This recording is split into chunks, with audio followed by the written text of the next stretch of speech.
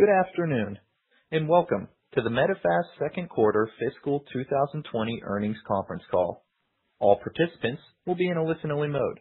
Should you need assistance, please signal a conference specialist by pressing the star key followed by 0. After today's presentation, there will be an opportunity to ask questions. To ask a question, you may press star then 1 on your touch-tone phone. To withdraw your question, please press star then 2. Please note this event is being recorded. I would now like to turn the conference over to Scott Van Winkle. Please go ahead. Good afternoon, and welcome to Medifast second quarter 2020 earnings conference call. On the call with me today are Dan Chard, Chief Executive Officer, and Jim Maloney, Chief Financial Officer. By now, everyone should have access to the earnings release for the period ended June 30th, 2020, that went out this afternoon at approximately 4 or 5 p.m. Eastern Time. If you've not received the release, it's available on the Investor Relations portion of Medifast's website at www.medifastinc.com. This call is being webcast, and a replay will be available on the company's website. Before we begin, we would like to remind everyone that prepared remarks contain forward-looking statements, and management may make additional forward-looking statements in response to your questions. The words believe, expect, anticipate, and other similar expressions generally identify forward-looking statements. These statements do not guarantee future performance, and therefore undue reliance should not be placed upon them. Actual results could differ materially from those projected in any forward-looking statement. Medifast assumes no obligation to update any forward-looking projections that may be made on today's release or call. All the following statements contained herein speak only as of the date of this call, and with that, I'd like to turn the call over to Medifast Chief Executive Officer, Dan Chard. Thank you, Scott, and good afternoon to everyone joining us. Thank you for taking the time to be with us today. On the call with me today is Jim Maloney, who recently joined us as Chief Financial Officer. Jim brings to Medifast great experience as a public company CFO, as well as an international operating and food industry expertise, with years spent in businesses including L.B. Foster Company, First Insight, H.J. Heinz, and Ernst & Young. Jim will bring important insights and understanding to the business, and I'm very pleased to introduce him today, and we're all excited that he's joined the team. After I've provided some updates on our business performance over the course of the last quarter, Jim will review the Q2 financial results in more detail. We'll then open up the call to take your questions. I'm pleased to say that Medifast had a strong second quarter as the trends we saw in April accelerated during the period. Revenue increased 18% to $220 million, and non-GAAP adjusted earnings per diluted share increased 12% to $1.96. This growth was driven by robust year-over-year and sequential improvements in the number of active earning coaches, with 36,500 coaches at the end of the quarter, which was a new record level. Productivity per active earning coach also increased during the quarter to $5,851, a substantial increase quarter over quarter and approaching all-time record high levels. The COVID-19 pandemic has clearly been the dominant issue over the last 3 months, impacting the working and personal lives of almost every single person across the world. With this in mind, we commissioned a U.S.-focused survey to shine light on behavioral changes as it relates to healthy habits among consumers during the health crisis. This survey uncovered that 88% of Americans are currently experiencing stress, and 82% are concerned about at least one aspect of their physical or mental health. To reflect our understanding of this unique and broad-based consumer health challenge, we've worked with our coaches to refine how we position and support our business for the balance of the year. In Q2, we introduced a key initiative that combined coach skill development and incentives, as well as product promotions for new clients. This initiative ran from March through May and helped drive significant increases in 2 of our key growth metrics: new client acquisition and coach sponsorship.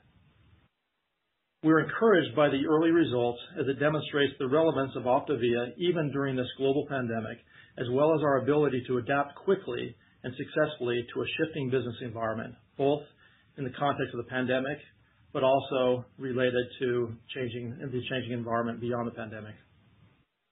Our focus as we move into the third quarter remains on continuing to drive demand for our products and services while providing an exceptional experience for our coaches and clients.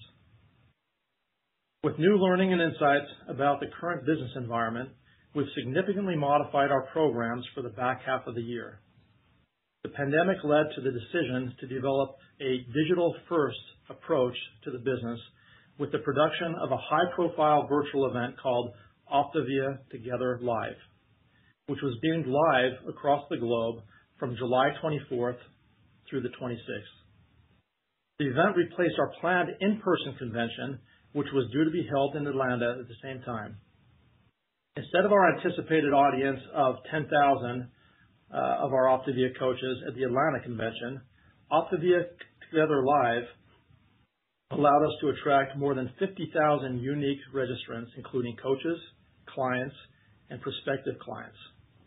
Our reach was further magnified with over 140,000 views on Facebook as coaches hosted watch parties and live events on social media. While we're still analyzing the impact of the event, initial indications are incredibly positive.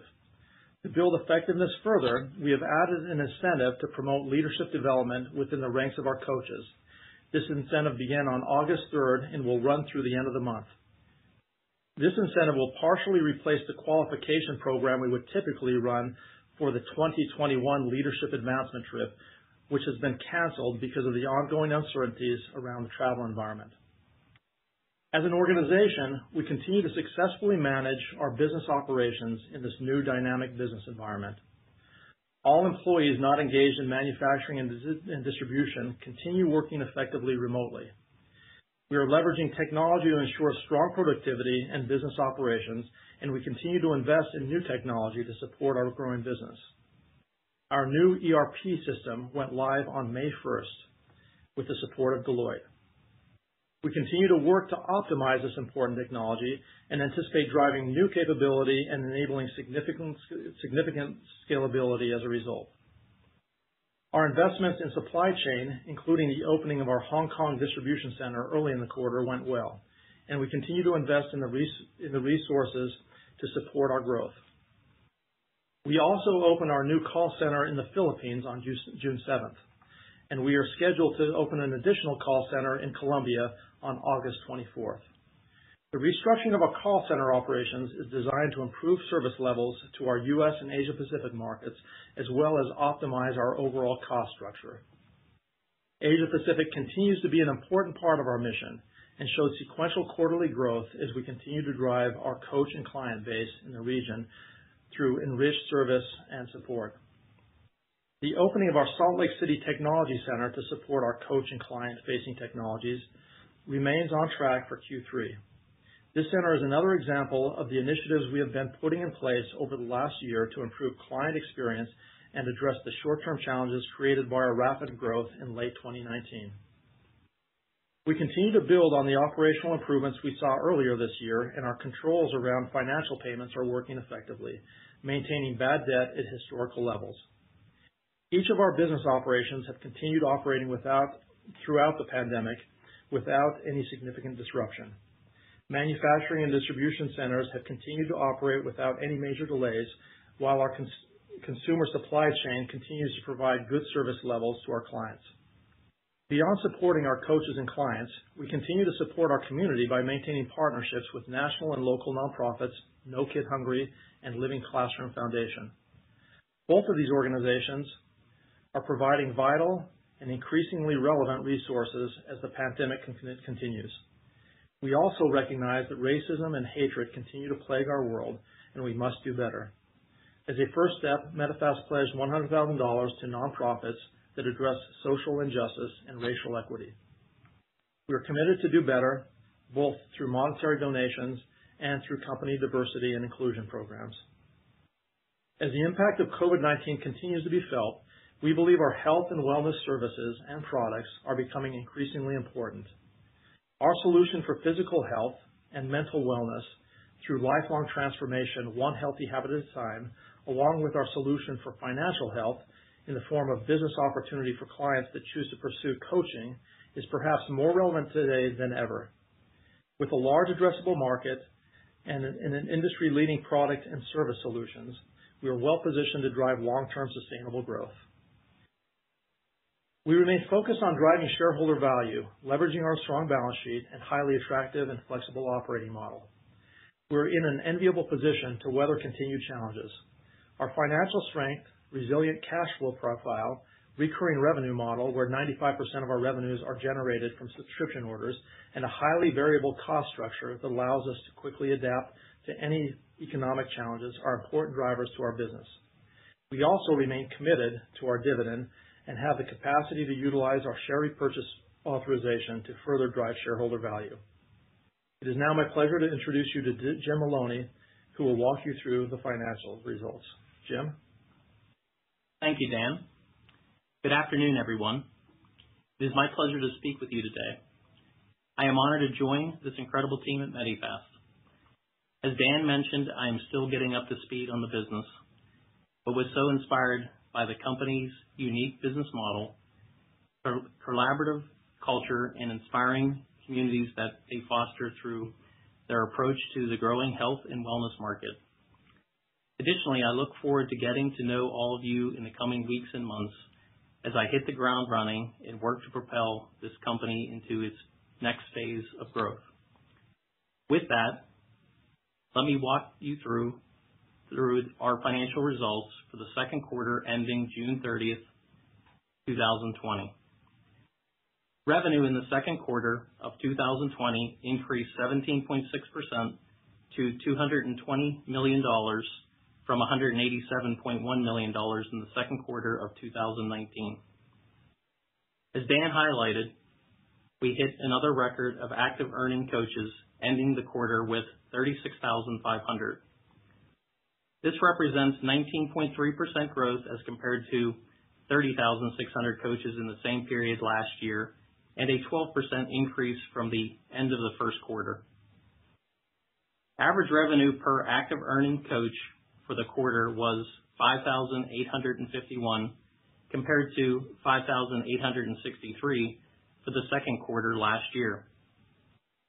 We have now achieved 2 quarters of sequential growth, with the second quarter representing 9.7% improvement compared to $5,333 average revenue per active earnings coaches in the first quarter of 2020. Also of note, Optavia branded products grew to 83% of our total company consumable units sold in the second quarter, up from 75% in the prior year period.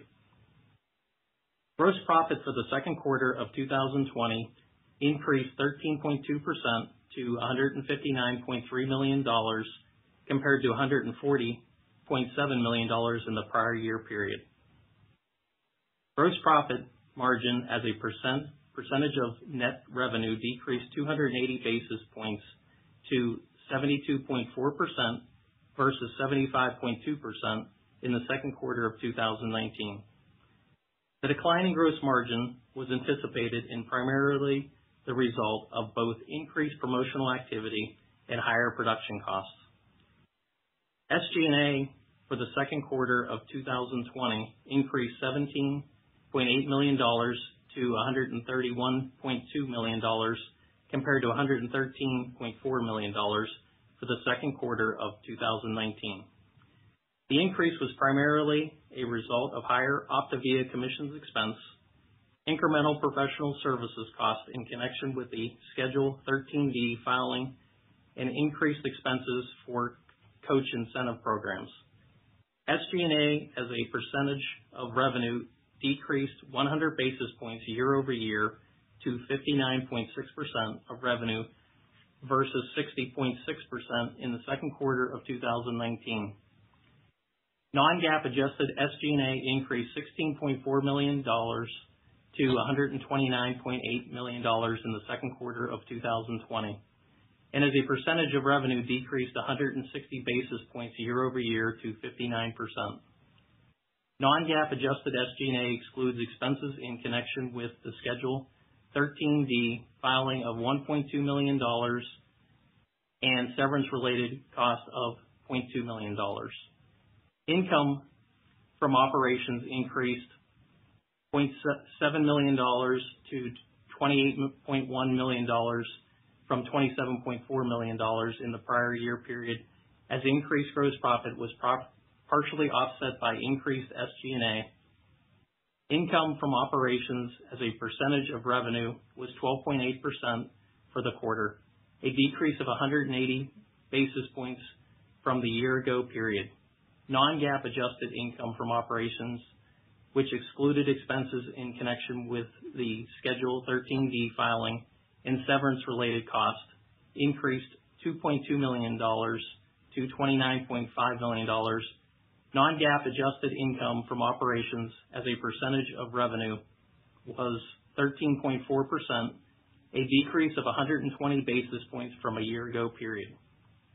Our effective tax rate was 22.1% for the second quarter of 2020 compared to 23% expense in the year ago period. Net income in the second quarter of 2020 was $21.9 million, or $1.86 per diluted share, based on approximately 11.8 million shares outstanding. Non-GAAP adjusted net income, which excludes expenses in connection with the Schedule 13D filing and severance-related costs, was $23.1 million, or $1.96 per diluted share. This compares to net income of $21.4 million, or $1.75 per diluted share, based on approximately 12.2 million shares outstanding in the prior year. Our balance sheet remains strong with cash equivalents, and investment securities as of June 30th, 2020 of $145.4 million compared to $92.7 million at December 31st, 2019. The company remains free of interest-bearing debt and is well positioned in this challenging near-term macroeconomic environment. Our board of directors declared a cash dividend in the second quarter of $13.4 million, or $1.13 per share, which is payable on August 6th, 2020. This reflected a 50.7% increase in the quarterly dividend over the prior year period and is a direct result of our strong financial position and attractive business model. During the second quarter, the company repurchased 46,075 common shares totaling $5 million, leaving approximately 2,323,000 shares of common stock remaining under our stock repurchase program. Consistent with last quarter, and due to the ongoing uncertainties related to the COVID-19 pandemic, we are not providing guidance at this time. We would, however, like to provide you some insight into the first month of the third quarter, in that July trends are performing consistent with or better than the trends we experienced in the second quarter. We'll continue our focus on controlling our spending for the remainder of the year, as previously mentioned during our call covering first quarter results. As Dan mentioned earlier, our in-person convention that was supposed to happen in July was replaced with the very successful OptaVia Together Live virtual event. The OptaVia Together Live event was less expensive than an in-person convention. Also, as a reminder, we restructured our 2021 programming, which will not require an expense accrual in the second half of 2020 for a 2021 incentive trip. This expense accrual totaled $5.6 million in the back half of 2019 for the 2020 incentive trip. To close, I would like to reiterate that it is my pleasure to have joined the Medifast team. I am excited about the opportunities that lie ahead, and I look forward to speaking with you over the coming weeks and months. With that, let me turn the call over for questions. Operator? Thank you. We will now begin the question and answer session. To ask a question, you may press star, then 1 on your touch-tone phone. If you are using a speakerphone, please pick up your handset before pressing the keys. To withdraw your question, please press star, then 2. At this time, we will pause momentarily to assemble our roster.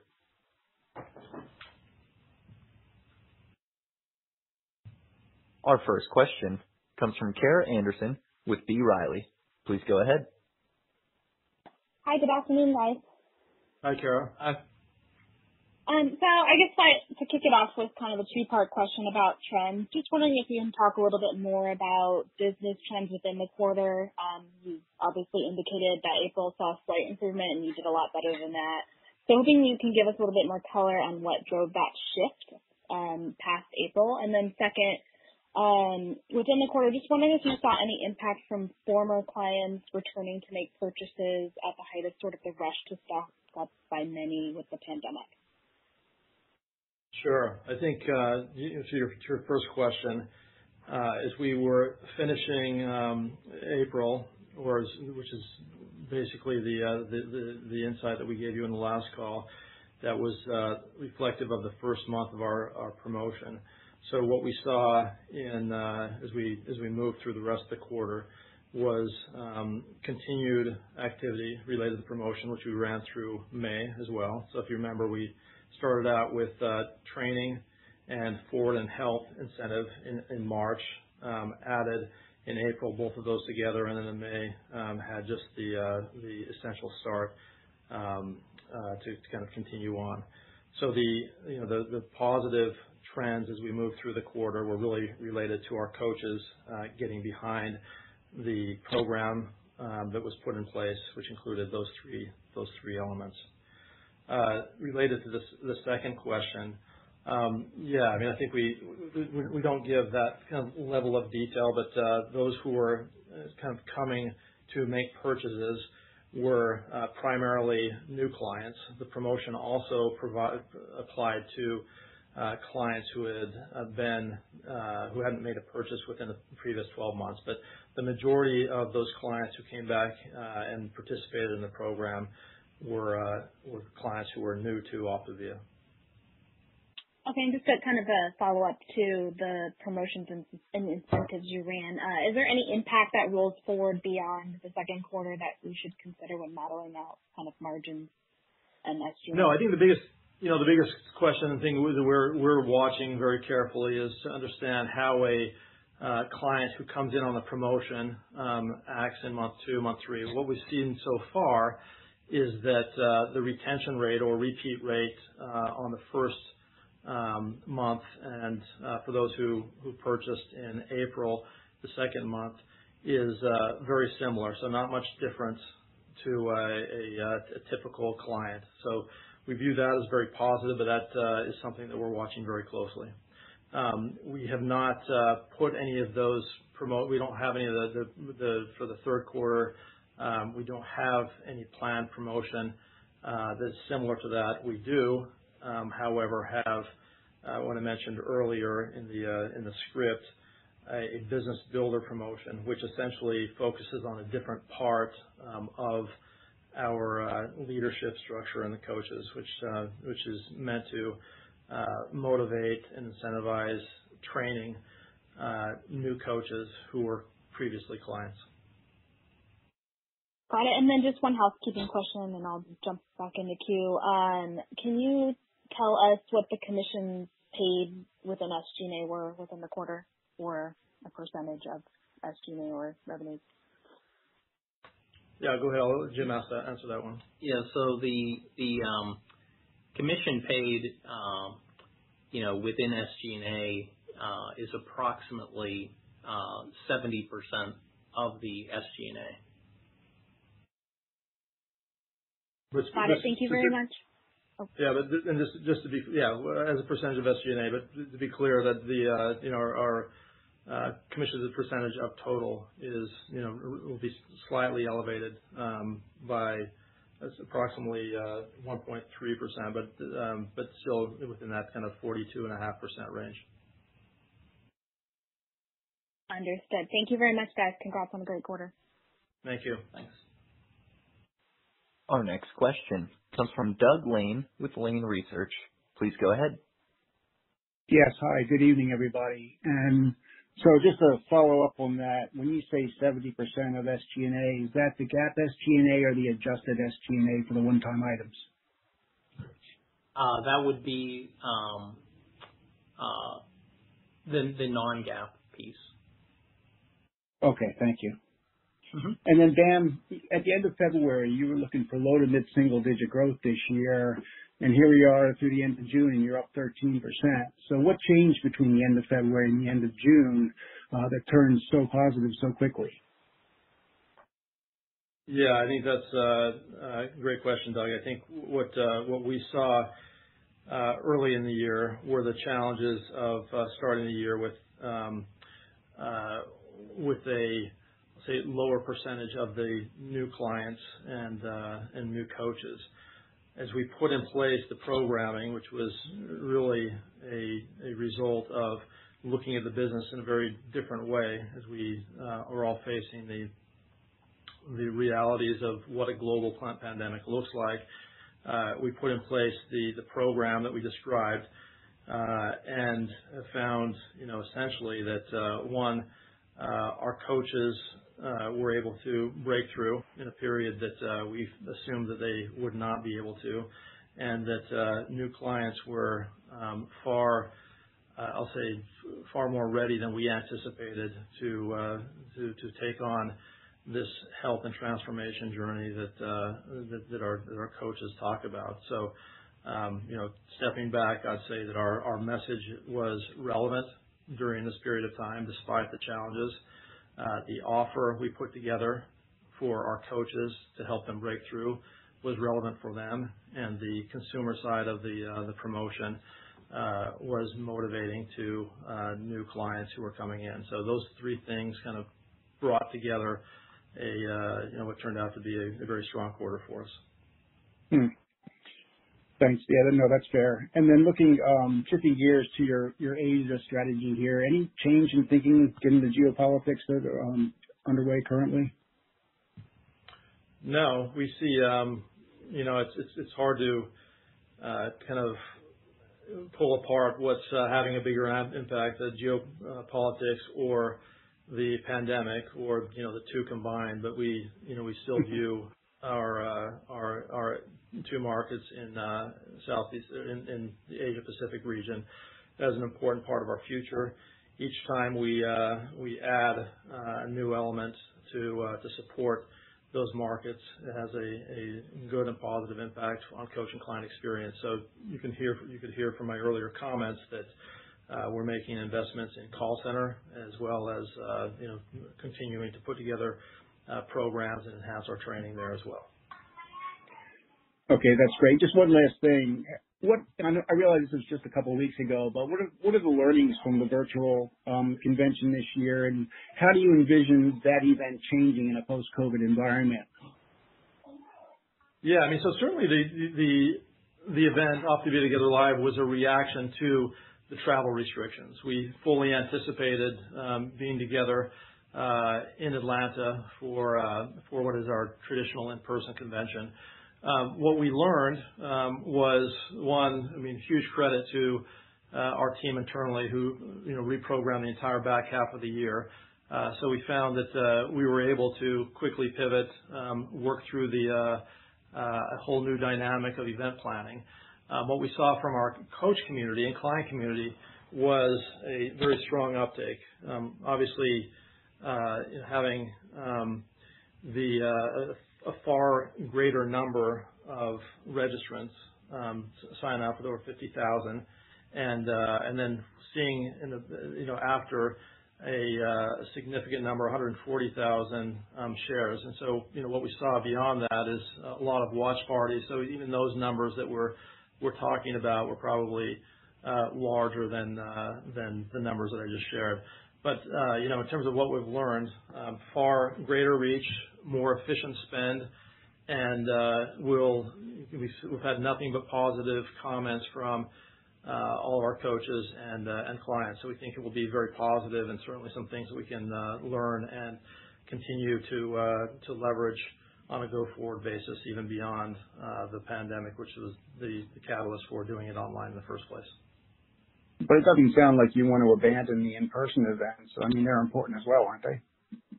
Yeah, no, absolutely. This certainly replaced our convention, but it doesn't in the long term. It replaced it out of necessity.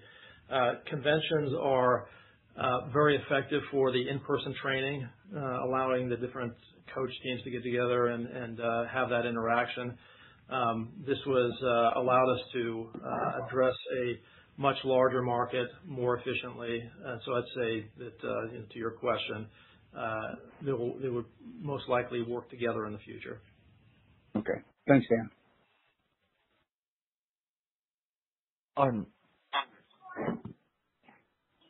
Our next question comes from Stephanie Wissing with Jefferies. Please go ahead. Hi, this is Seb Barbera for Steph Wissing. I had a few questions. Number one, gross margins were down 280 basis points in the quarter, reflective of production costs. With product promos no longer present in Q3, should we expect gross margin to normalize towards the 75% plus in the back half of the year? Yeah, so we would expect that without promotions to get to a more historical level in the next quarter. So a significant portion of the decline in the margin was due to the Essential Start promotion in Q2. So as Dan was mentioning, that we're not going to be promoting in Q3, we should expect that to get back to normal levels. Okay, and inventory was down 20%, payables were up 30%. Any additional color that you could provide us with here? Yeah, the inventory being down is really a reflection of the strong uptake on the promotion. So we had historically carry a little bit more inventory than we currently are, and so it's really again a reflection of a stronger than anticipated promotion. We would expect those inventories to move up closer to the historic levels. And your second question was around, what was it, around payroll? On payables. Yeah, so on payables is really just a function of the timing of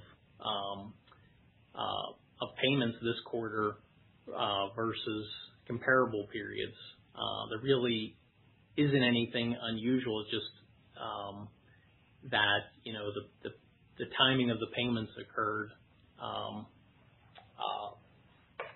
are occurring a little bit later. I guess in August, most of those payments will be made. Okay. And lastly, on the buyback front, pretty muted this quarter. Cash balance at $145 million at quarter end. Should we expect a more active stance in the back half of the year?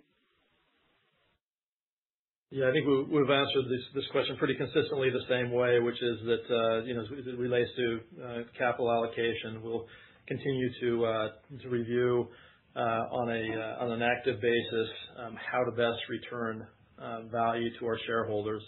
That will be in a combination of dividends, share buyback, and primarily those two things. And I think Seth will be looking at whether that continues, which of those makes sense. As in the past, we will buy when there are opportunities to do share repurchase, and we remain committed to a strong dividend. Thank you. Our next question comes from Bill Baker with GARP Research. Please go ahead. Yes, and by the way, the Gather conference was pretty good. I enjoyed Dr. A's presentation. Thank you, Bill. I guess you're welcome. The thing I was encouraged to see in this quarter was the coaches, and this is happening even before you're starting this drive to increase the coaches in Q3. And the productivity was pretty high. I'd expect that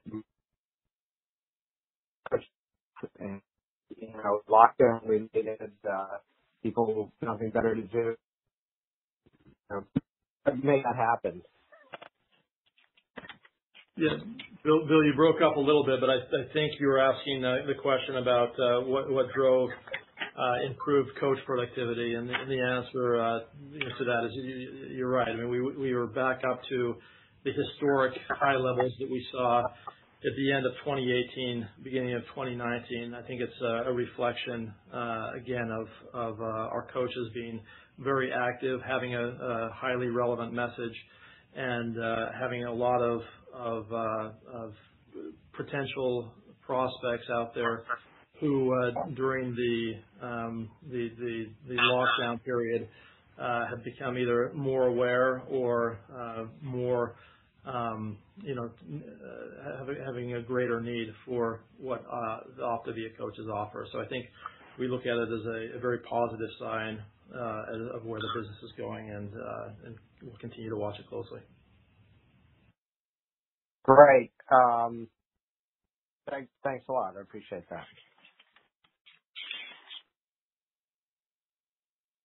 This concludes our question and answer session. I would like to turn the conference back over to Dan Chard for any closing remarks. Thank you. I think we'd like to, first of all, thank all of you for participating. We appreciate you taking the time. I think in closing, I'll just make a couple comments. We feel like the second quarter was a reflection of our continued ability to support a fast-growing health and wellness community across our markets. It's supported by a very large, addressable market of both clients and coaches. We remain diligent and focused on leveraging our strong financials. I think as we mentioned earlier, we have 95% of our revenue coming from recurring orders. We remain focused on investing to support our long-term growth by strengthening our operating infrastructure. You heard several examples of that. And with that, we feel like we are ready now to continue to move through the rest of the year, understanding how to make additional adjustments in this continuously changing environment. But we feel like we're well positioned to capitalize on the significant opportunities ahead. So thank you for joining. The conference is now concluded. Thank you for attending today's presentation. You may now disconnect.